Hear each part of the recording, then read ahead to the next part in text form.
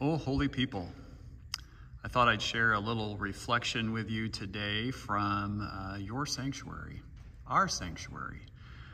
I arrived safely in River Falls this morning after traveling from Oregon for the last couple of days. I was thankful for clear mind and no sleepies, and made the trip much faster than I expected.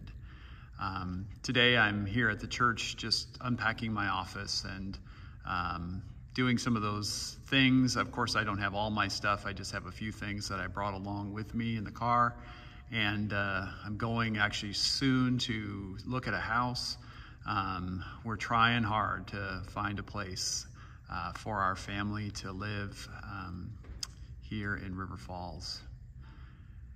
Yesterday was the 22nd anniversary of my ordination. And it's a day to celebrate and remember, and it's a day that I think of quite often. Not that I remember all the details, but I remember the people that I was ordained with, and I remember the family coming to see that, and who else had been invited to be there and be part of that day with me. And being a pastor means a lot to me. I am excited. I've said that I don't know how many times. Now, I would also tell you I'm half Norwegian, so excited never gets too far over the top. But I'm excited to be here, and I'm excited to get started, and I'm excited to share in ministry with all of you. And I'll be looking for my place to hike to, my place to clear my head, where I probably will bring more reflections to you in the weeks to come. But for today, I thought I'd sit here in a familiar place for all of you and just share some of my initial thoughts with you. I'm thankful for your prayers. I know you've been praying for our my safe drive across the country. I know you are praying for housing to come about. I believe all of those things are going to happen when it's right. We're going to find the right house.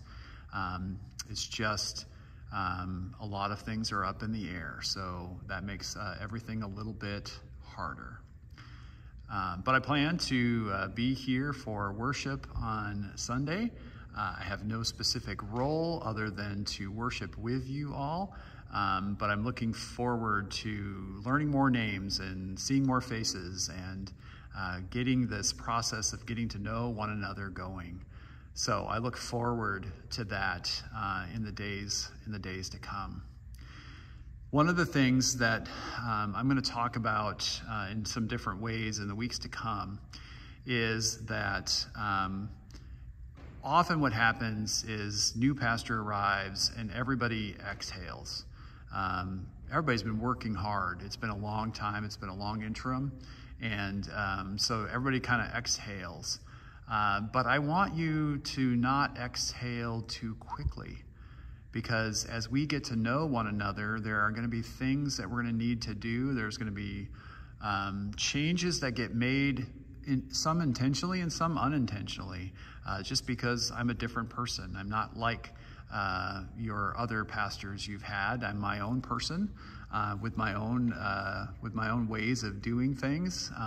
So we'll get used to one another. But I want you to also realize that it's a process and it takes time. And we're not in a rush to get back into what's quote unquote normal. What we are instead is we're interested in listening for the Holy Spirit. We're listening for the soul of Ezekiel. We're listening for how God is calling us to be at this time and what God is calling us to be at this time. So we have to live with that for a little bit longer. We have to hold our breath for a little bit longer so that we can be ready to move as the Spirit calls us to move.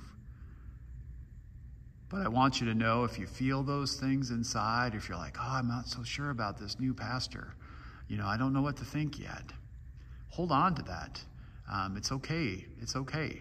as we get to know one another. It's okay as we start this process that there's a getting to know each other time, and you got to get used to my style, and I got to get used to your style, and that takes its own time, and it will come together when the time is right. So I want you to know that I'm thinking about that, I'm aware of that, and I recognize that this is a big transition for both of us. For all of us. And so I just pray that God, of course, is with us in that transition, and that God leads us where God would like us to go. There's a prayer. I shared this prayer at the end of the first meeting with the call committee, but it's a prayer that I think we, especially as people who like things settled, it's a prayer that we need to hear often. And so pray with me.